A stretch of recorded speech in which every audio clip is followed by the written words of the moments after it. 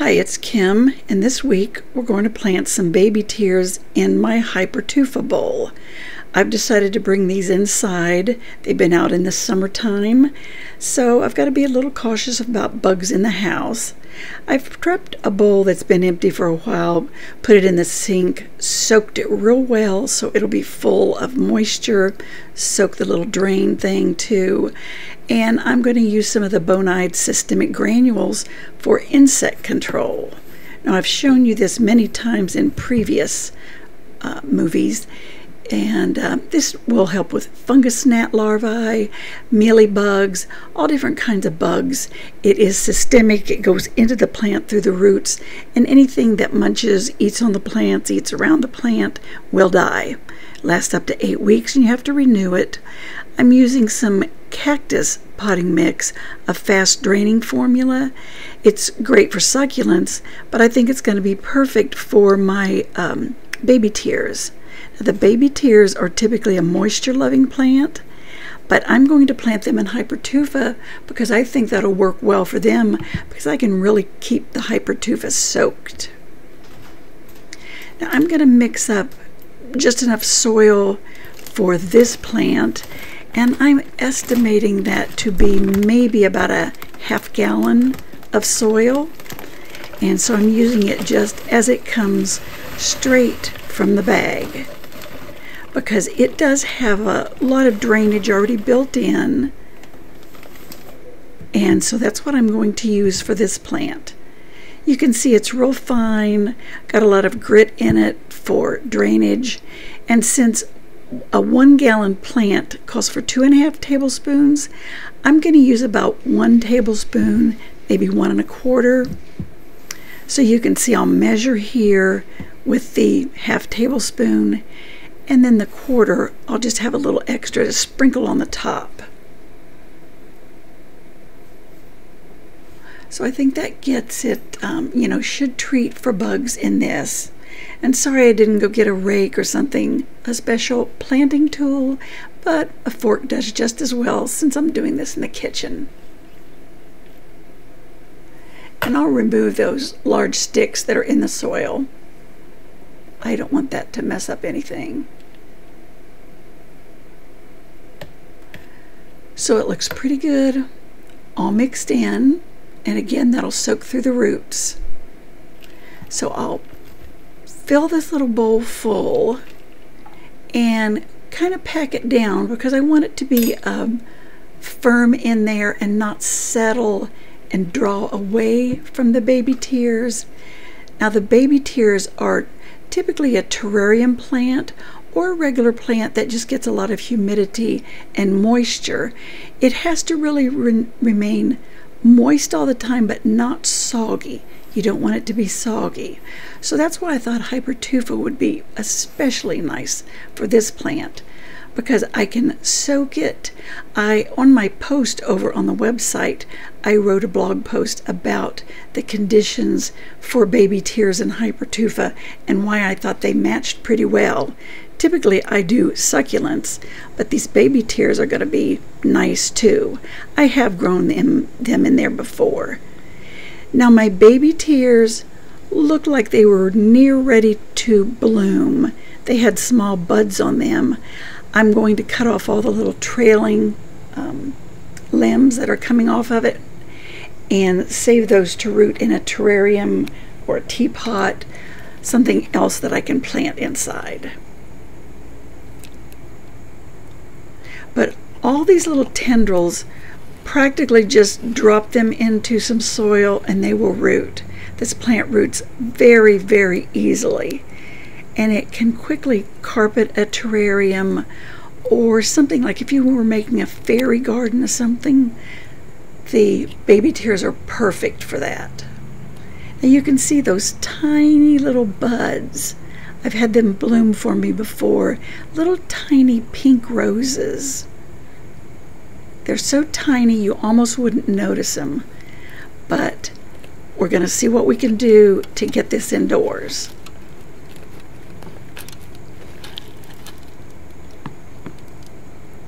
Now you can see how thick the carpet grows, And this was in kind of a shaded, bright light area outside under some trees.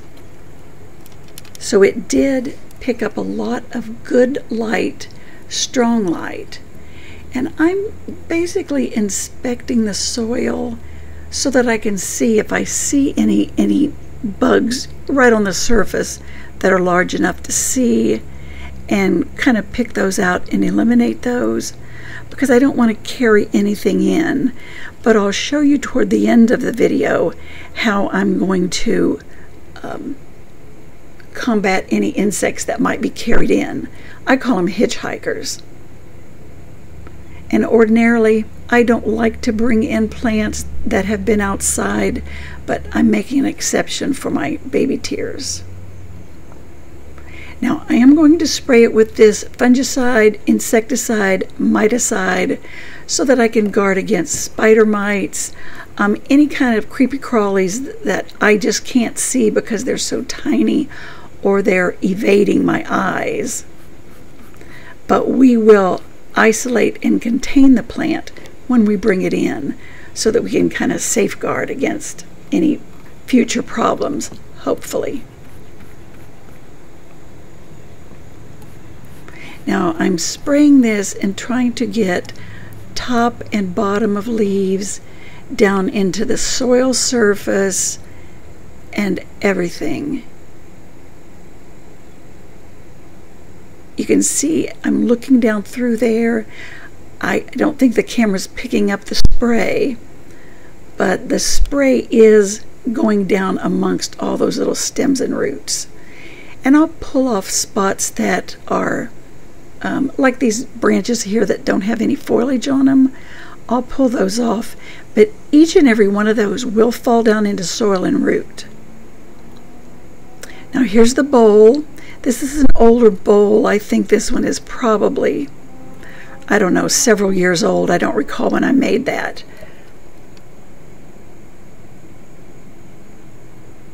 But it has lots of little nooks and crannies in there. And as I explained on the post, that will hold the moisture, drain it away, yet hold it for the plant. It also lets air into the plant roots and soil.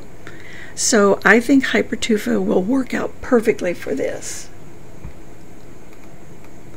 Now it grows in kind of a carpet, as you can see how I've got it setting in the top of this. I'm going to kind of press that soil ball down into the bowl of this Hypertufa. And I know I'm getting my hands and nails really, really dirty. I always mean to put in gloves, but if you're a gardener like me, you just start in and get started and just do it.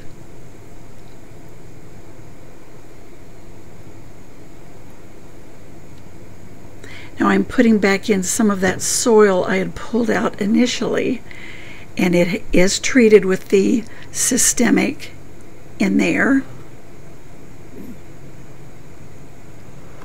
So hopefully that'll help me against aphids, mealybugs, I don't know, thrips, that type thing. I'll have to review that list of bugs. And then spraying with this fungicide, miticide, and insecticide should help me. Now I'll put a link to this on my website and down in under the video if you would like to order some of this. I have a Amazon storefront if you'd like to go there for gardening supplies. Now, see those roly-polies over there on the right? You can see them crawling through the soil. Now, I expect that there will be some here in the soil, but I've got some ideas of how to capture those as they try to exit the soil of the plant. And they're good for the plant as far as eating the decomposing materials, things like that. but if they get too much, they could start to eat into your roots. So we won't let those multiply. Now it's looking real good here. I've got a lot of soil mix on the side of the Hypertufa, and I plan to go rinse that off with the garden hose, but unfortunately my camera battery died just when I get ready to spray. I love to spray, but don't get to show it on this video. But inside now, here is my plan to contain the plant, sort of isolating it from other plants. I use these jumbo 2.5 gallon bags when it's suitable for the size of the Hypertufa I'm using, or any other plant for that matter. You can just open it up, and you can kind of test beforehand to see if it'll slide in there, but mine seemed to fit perfectly.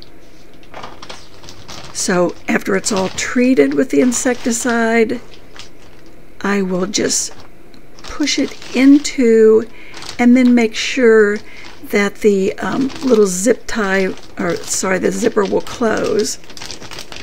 I can pull the plastic above the foliage of the plant, and you can see it fit. And you can kind of adjust it around and make sure you've got it seated inside that plastic where you want it, so it's well inside and the bottom of your pot is hitting the bottom of the plastic. So once it's all situated and everything, I'm going to put some little I don't know, supports to hold the plastic off the plant. So I chose a drinking straw and cut that in half, and then I'll just go inside the plastic bag and shove that down into the top so it will hold the plant above the plant leaves from touching the plastic itself, because that wouldn't be good for the plant. It doesn't let it circulate and might cause it to rot, so we don't want to have that. So there we go. I've got 2 supports in there, and if you can, keep it as full of air as you can. So here we go. It's all ready. Seems to have enough room. So I have a little plant spot here in the corner of the dining room, and I got a plant light that will shine its sun right over the top of this particular plant, and I'll keep it in there for about a week, possibly 2 weeks, keeping an eye on it, keep an eye out for bugs. If I see any, I can just remove it, shake it out, put it back in, but we're good to go. So I hope you liked seeing how I planted this Hypertufa. I'll give you some updates later, but be sure and check on the blog post. Doesn't that look nice? I think it's going to be gorgeous. And there's my plant light. You can set it on a timer. I can link a affiliate link to that below. But thanks for joining me today. See you next video.